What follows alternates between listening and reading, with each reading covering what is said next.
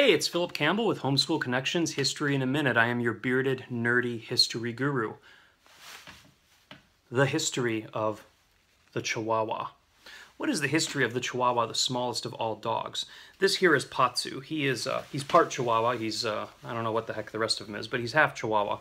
And from what I can tell, from what people agree on, is that the Chihuahua originated in Mexico. It was bred from a precursor called the Tichichi, which was a little dog that was kept as a pet by the Toltec Indians. There's depictions of Tichichi and Chihuahuas in Mesoamerica all the way through the first millennium, the Middle Ages. The Spaniards noted them when Cortez came to Mexico. He said that these little dogs were kept as pets and as food. That's right. Throw him on a hot dog. I'm just kidding.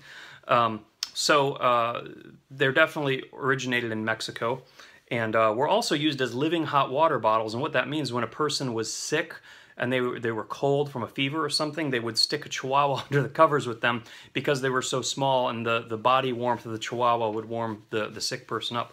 One other question about Chihuahuas: why do they shiver all the time? This Patsu is shivering and shaking right here. He probably doesn't like being manhandled, but one reason why Chihuahuas shake is simply because they're cold. This is the smallest breed of dog, and they have very, very low body fat. They have a hard time regulating their temperature, and they get cold all the time. So if you see a Chihuahua trembling, you definitely want to warm him up. So I'm just going to stick Patsu here in my jacket, and we're going to go snuggle. Hey, thanks for tuning in. Subscribe to this channel. Visit us online at Homeschool Connections, and always remember, history is awesome.